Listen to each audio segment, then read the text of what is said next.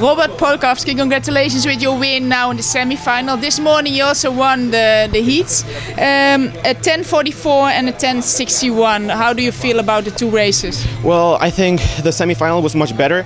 The conditions were not that good like in the heat.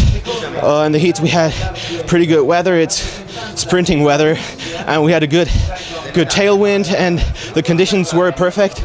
And right now I'm regretting that I didn't give it my best in the heat, because that would have been a personal best by a lot.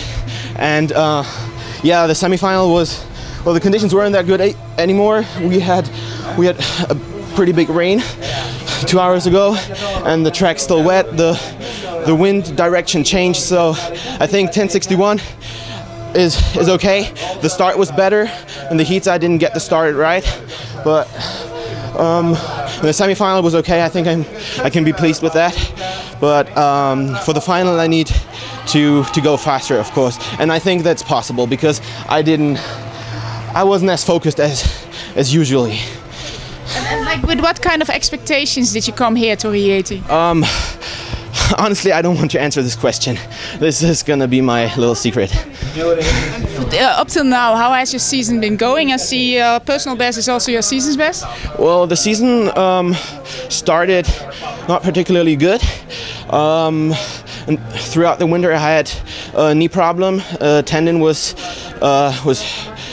throwing me back a lot. I wasn't able to train that much, so I think endurance is my weakest. Yeah, it's my weakness. So I needed to relax in the heat and the semi-final. So I hope I'm gonna be doing pretty good tomorrow.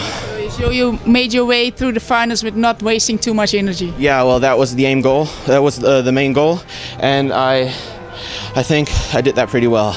Thank you very much. Thanks.